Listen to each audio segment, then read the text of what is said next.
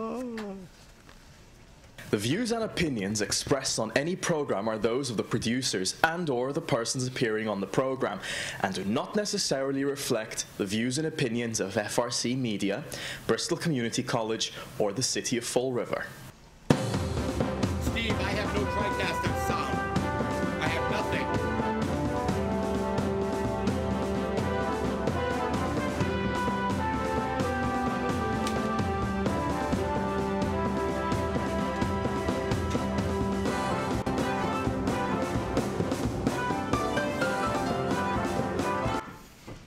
We're having hello. Welcome to problem here. Oh, we got trouble. Well, hello. Welcome to Spindle City Straight Talk. It's Friday. I'm Chip. I'm CJ.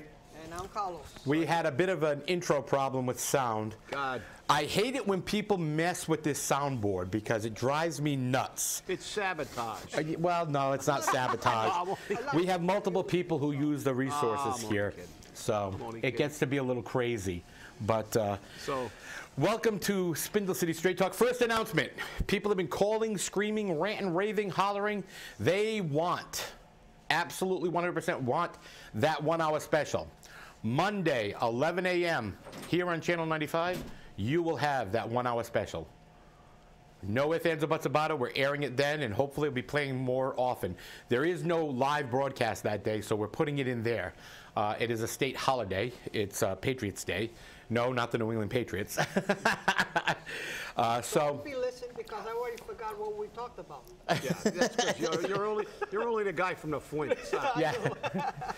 So, yeah, and remember, nobody watches our show, but they go on WSAR and say that the mayor won't hurt her, and we don't believe it. So let's get right to. I got a picture that I want to show. And you know, somebody sent it to me today. I don't know, it was some anonymous person. So I think it's interesting. There are those $1 million brown yard waste bins. that we don't know how much we owe on. That's right. That's what part of the how much we don't know we owe. But CJ, keep that picture up there. Just let me a quick cleanup here. I have to comment on something. One of our anonymous callers that we alluded to on the other show called us back and said because I said, well, he introduced himself, gave his name, and they said, now you know me, and I buy all the, what did he say, cruddy property? Yeah, all the crud property in Fall River and stuff. So, which is fine. If you're buying property in Fall River, I wish you a lot of luck with it. However, we're not gonna spend a lot of time. But you did make a comment that I said Linda Pereira voted for it and she was out with a brain. You know, I knew that. I actually said that she supported it. And if I did say she voted for it, I know I corrected myself later because I knew she was out for that surgery. However, she did go on media outlets, WSAR, and say it at the that she would not have supported that budget. So with that, we'll put that to bed. But we're not going to get into a he said, she said. If you call and point out something we're wrong about, we will admit we're wrong. Otherwise, we're not gonna get into a, you know, you're not gonna become a contributor via telephone. And as far as knowing you, I don't. So I think the only way I'll actually get to know you is if you come down here, because we looked up your name. You're not registered to vote.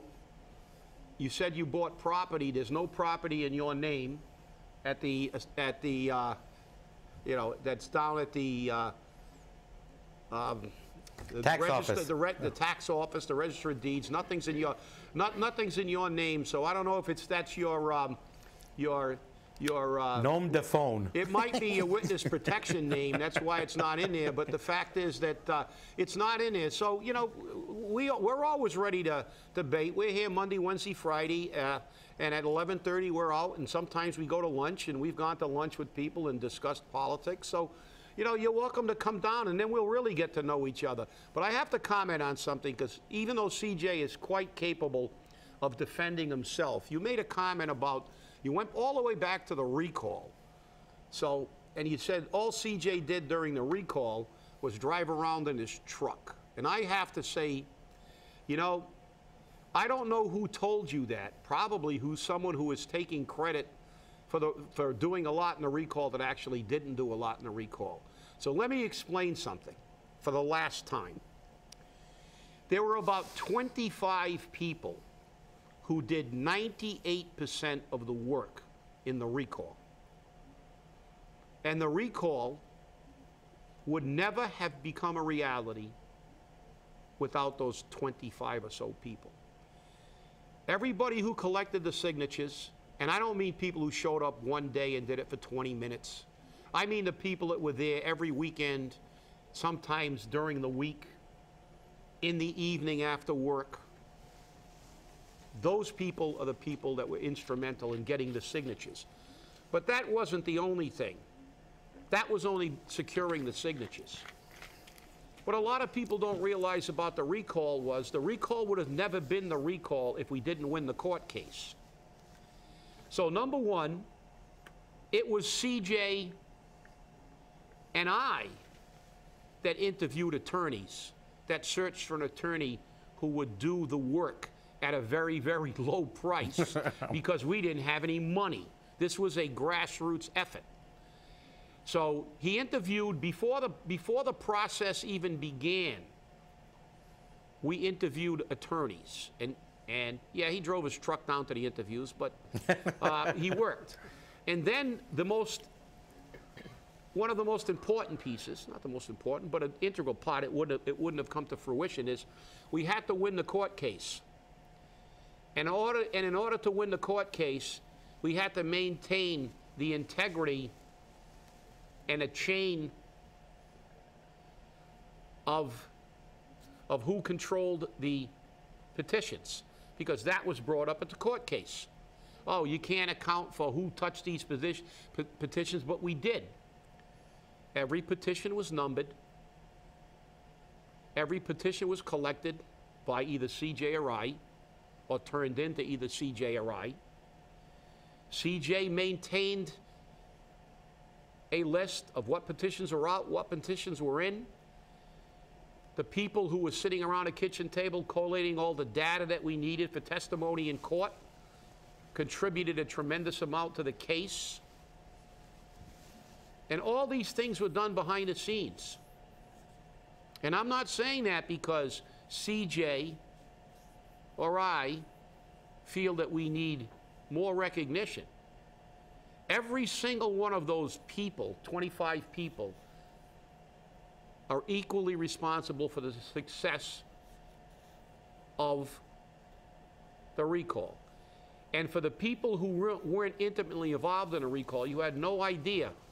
We had, how many petitions? 5,000 or more? 5,500 signatures. Yeah.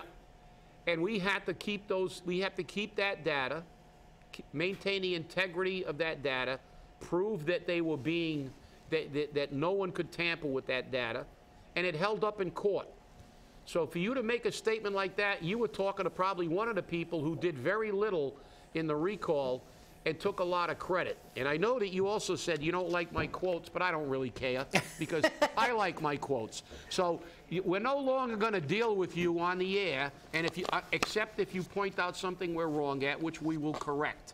But I will tell you one thing, because it applies to the people that probably you were talking to who tried to minimize what CJ did, because I'm not minimizing what anybody did. The people who put in hours and hours and hours into the recall deserve recognition. It was a team effort, and I'll close with another quote that you won't like. Victory has 1,000 fathers, defeat is an orphan. Because you know something? If we didn't win the recall, nobody would be looking to take credit for it. Nobody would be running around saying, I'm a recaller. So again, for the last time, and I've done it publicly many times, thank you to all the people that worked tirelessly to make it a success. And your work was rewarded by the 70% of the people who came to the polls and made the recall a success. But even if it wasn't a success, your work was valuable. You were part of the process, and thank you all. And as far as Mr. Anonymous, who remains anonymous, come on down and meet us. You know, we're always glad to meet new people. You know, we're very friendly guys. Wow. You know what? Almost 2 years later, and guess what? We're still talking about that. You know what? It's done. You know, when this happened, everybody became a recaller. And as I've always said, there are 13 recallers. The rest was support. You and I did a lot of work behind the scenes and everywhere else to make it happen. And we did research for the lawyer. We kept the cost down. But you know what? I never asked for any credit whatsoever. And I always say, we worked to fire a mayor, and we did it. But let's move on, because I'm getting nauseous talking about it again. And I want to talk right off the bat about some fun I had this morning. I walked around the city with a stack of envelopes. And you know what was in those envelopes? Complaints, complaints, complaints. And you know, Mr. Schallenberg, I am going to give you a little bit of advice from the press. Before you open your mouth, say it's off the record. Because after you make the statement that you didn't want too many people at your meeting, you have created a storm. And this is in regards to the cemetery subcommittee meeting on the policies for Oak Grove Cemetery, which, by the way, don't exist. And I've got my scheduler sneaking in and out behind me, so I think it's funny. And he made the statement to a reporter at the Herald News, Deb Allard. Hi, Deb. I've known Deb for years. And he made the prima facie case for anyone who's filing a 30A complaint, an open meeting law complaint, because he said clearly he didn't want the people there. Now, this is your government. And remember, these people are appointed by who? Who appoints the park board? Who appoints the park board? Anyone? Anyone? Any answers? The mayor. The mayor. Remember, the mayor won't hurt anyone. Oh, wait a minute. I think he may just have. So this is going to be very interesting to see how this is working out. But I had a bunch of 30A complaints on that, and I had a few other requests under 6610. And, you know, it's been a lot of fun making this happen. So I want to see what happens with this. But again, this is your city officials doing what they do best, denying the people the right to be heard. So, Mr. Schallenberg, you get today's award for open mouth, insert foot. So I'm sure that there's some athlete's tongue out there for you. So it's going to be interesting to handle. Now, let's go on to the pay-as-you-throw enforcement. Chip, this is your favorite subject, so get ready, because we are definitely going to hear some interesting scenarios of what's happening. So Faust Fiore and Chris Parayno, as I like to call him, it's Parayno, by the way, I do know his name, was on the air with Ken, I never tell the truth, Pacheco. Sorry, Ken, you know, I do have a great deal of respect for you, but in the city council meeting, you said that you do what the mayor tells you to do, and obviously the mayor threw you under the bus with the 60% success rate or compliance rate of purple bags. And today you go on WSAR, Radio Pravda, as I like to refer to it, and you tell the people that 10 Lewiston Street can take your recyclables and your textile recyclables and your batteries and your lights. But meanwhile, the two, Mayor Jasiel Correia II, Don't say the two. turned around and told Helen Rigo in front of reporters that it is his plan to have 10 Lewiston Street, the city garage, no longer handle any of the city's sanitation issues. None. Zip, zero, zilch. That is not in their long-term plan. So, Mr. Pacheco, Mr. Fiore, and Mr. Parayno, when are you going to tell the truth? When are you going to tell the truth? Okay, because the truth is clear to those who start looking at the numbers. But you know what? The citizens should not have to file a 6610 request every single time they want information. They should be able to go to you and say, tell me what this is. And don't stand behind, this is in negotiations, and, oh, well, you got to wait 10 days for us to get it to you. Oh, and we're going to charge you outrageous money. You know what? This is the people's information. And when you lie to the people, you take your credibility and you shoot it out the window. And that isn't acceptable. And then for the city administrator, and this is where I'm going to bring the rest of the guys in now, for the city administrator to turn around and say, I don't have the numbers on how much we owe. You honestly, you don't know how much we owe? How much money did we bond? We're getting $1.1 million, okay? And she said this. Close up. Herald News article. And she said this in the Herald News article. So come on, get real, people. Close up. That little closer, a little closer. Can we get it? There you go. Still researching. We're still researching. So we have a treasurer, an auditor, a financial team. No, we don't have a treasurer. He was fired. Yeah, well, a pseudo-treasurer. Pseudo-treasurer. And we're signing documents which may or may not be legal. Legal, exactly. May or may not be legal since you're required to have a treasurer. But the fact is that we have a financial team. You know, like I said, you can put. No, the financial team is Mary Sahadi. A dog, it's still a pig. We got a whole bunch of people getting paid to look over our finances. And we have a city administrator who is being paid to administer. We have a financial team made up of a whole bunch of people. We have a budget of almost $250 million or something like that. And how do we run the railroad? What do we keep saying? How can anybody support this move to privatization until we get our financial house in order? Again, the words forensic audit. How can we not know how much we owe? Do any of you know? You don't know how much. Carlos, do you know how much you owe? No, I don't. Oh, you don't know? Oh, yeah, I don't know either. You know why? Because I have so much money. That's right. That I don't know. And you know why you never know?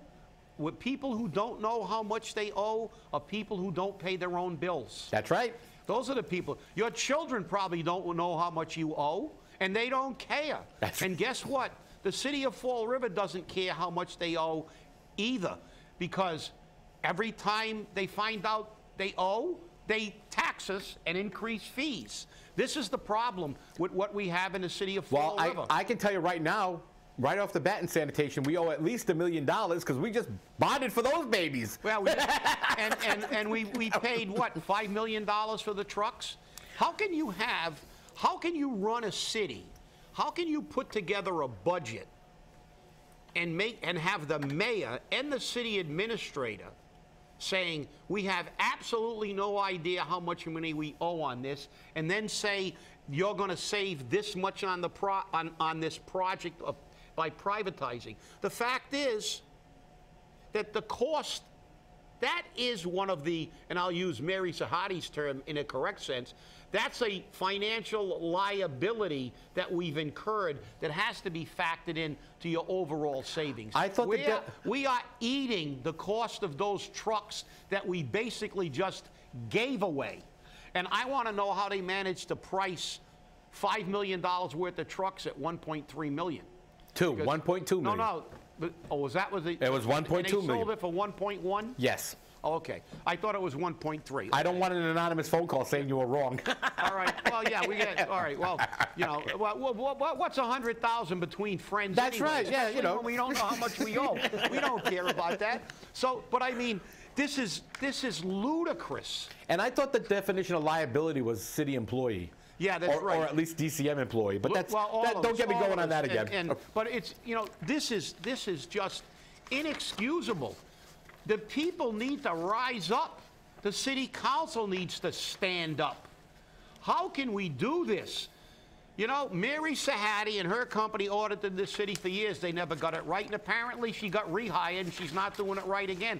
We can't figure out how much we owe. What are we going to have to do? Hire a subcommittee to determine how much we owe? I thought that when we had a budget, we knew exactly how much we owed. That's supposed to be part of our budget. We should have known. And as they're projecting next year's budget, we're still, what is this? Is it April?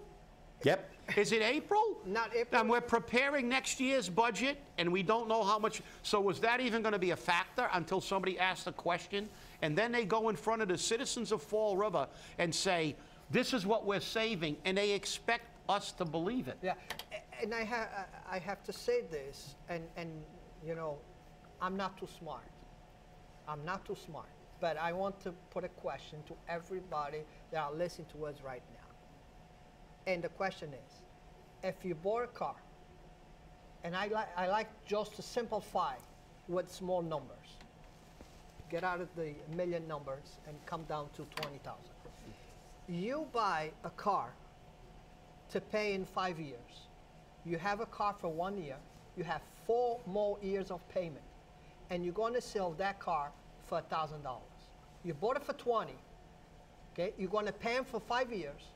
1 year into the contract, you're going to sell that car for $1,000. You will really do that? Well, yeah, you may do that, but you're going to owe those car payments for another 4 years. You're going to be taking the bus, and you're going to be, and you're still going to pay another and you're 4 still years. going to pay, and it's still. Are you going to make that deal? And it's still a liability, and it has to be deducted from your finance. When you sell that car for $1,000, you don't sell the bill. Yep. You only sold the car for $1,000, so you deduct $1,000 from what you owe. So let's say, round figures, that you owed $15,000 on the car. You sell it for $1,000, you still owe $14,000. And if you haven't figured that out, that you have to figure that into your budget, you know, they're going to be coming for you. And the bank's going to be coming for you. You know why a lot of people do bankruptcies? I'm going to tell you why. Because you cannot afford to pay your house. Okay? The bank take over your house. Your mortgage is for $150,000. They sell the house for $100,000 an auction. You still responsible for $50,000 on that mortgage. So that's why the lawyer comes, that's why you contact the lawyer, and they're going to tell you the only way you have to get out of this bill is do bankruptcy. Very simple. Except if you're a government. And then if you're a government... No, you have everybody else paying then you for the have bill, everybody else. You drive everybody else into bankruptcy. Exactly. And when you succeed in bankrupting virtually everybody in the community, then you go bankrupt and you declare receivership. And who takes it on the chin? Again, the people that you bankrupted, because this is what happens. And this is what happened in Detroit. They allowed them to misspend and misappropriate and misspend until they finally ran the city into the toilet. And every city that's declared receivership, if you look at the way they handled their finances, there was a total disregard. There was never a true audit. There was never a forensic audit. There was never any accountability, and there was never a consequence for them doing things like this. This is absolutely incredible. This is absolutely incredible that the mayor of the city of Fall River will say he has no idea about how much he owes when he's trying to change how we do that business. Yet he doesn't know what his liabilities are by eliminating our DCM or DPW. This is just, I mean, you know, that's the great thing about being a government official. You can be the worst businessman in the world, and the only people that pay for it are the taxpayers. And I know that was coming because every time that we had a question for Mr. Nunes, he never had the numbers with him. He always, well, I will find out. I will find out, and we never ended up getting the numbers. And he never came back with the answers.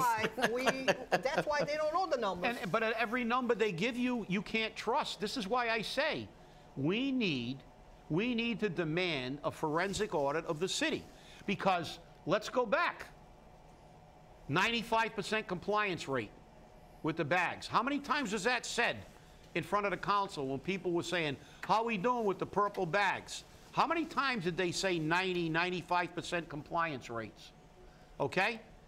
And now when they want to get rid of DCM, oh, we've only got a 60% compliance rate.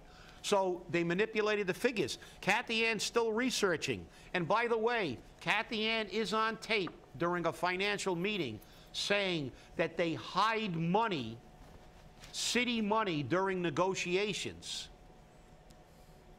So they can say that they don't have money to give pay raises. So if they manipulate money in the health care fund, if they hide money to not give an accurate picture of the city's finances all the time, how can you ever trust any number that any city official ever brings to you? Because you can't.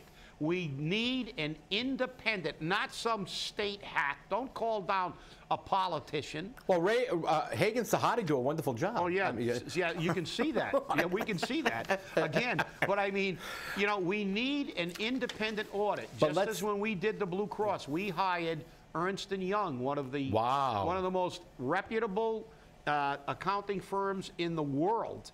And we had to pay big bucks, but you know something? When their numbers came in, and by the way, Jerry McGovern, their chief accountant who did an audit of the entire state of Tennessee, who was the guy who oversaw our audit, made a statement to me after about 2 days. He said, I have never seen in my entire career, and he's audited entire states, he said, I've never seen a city with bookkeeping practices that they don't even have them. He said they're all in, they throw slips into a file cabinet, and actually the personnel director at the time actually told him to go and sit in front of the file cabinet and dump them all on the floor and go through them. I mean, so can we really ever account for anything? And remember, that was $500 an hour. He was going to be sorting through papers. So. That's right. But you know, the thing I think is really funny, I think we need to be very clear on this, because everyone's saying, well, oh, look, Shawn Cadime is now fighting for us because he pointed out that there's $4 million. And remember, Shawn Cadime is the same guy who went up to the State House and said, we're in debt for $500 million or whatever it may have been. Yeah, it was $500 million, I believe. Wasn't it? Yeah, $500 million. $500 million. So just do it anyways. It doesn't matter if it screws the retirees, the pension system. You do what we're telling you to do. And they said, you can't do that. You just can't do it. And he said, do it anyways. Because again, another political hack who wants to do what he wants to do, and he doesn't care whose feet he steps on. Well, and we have that on record. Yeah. We have it on record. So you know what? Don't say, oh, you're picking on Shawn Cadime now too. No, because you know what? When you say it, you own it. And if you can't own what you say and admit to it, then keep your mouth shut.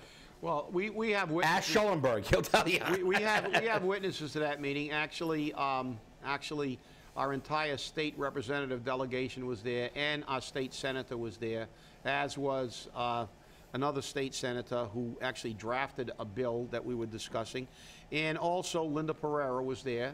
And we actually another one who works for the people, you know. And we actually wrote up together. So when I said that we don't, you know, it's strictly politics. It's not personal shows, because we actually wrote to Boston together that day, and she was at the meeting. So the fact is that, look, Shawn Cadime does probably know the bonding, because he's the guy that got all the bonds. I don't agree with his philosophy of bonding everything all the time, because then you get debt that you can never pay off. However, I think financially, he knows how much the bonds were, and they're all capable of doing. And like I said, it's not rocket science. All you got to do, if you're keeping records, is go and see how much the bond was, how much your payments are, how much you've paid, and deduct it from the final cost. I mean, you should get a bank statement, or you should get some kind of statement. On your mortgage, you get a statement, how much you paid, how much you owe on your mortgage. I mean, I don't think you're still researching. How long does it take to figure that out? Well, it takes a very long time when you don't want to give the answer.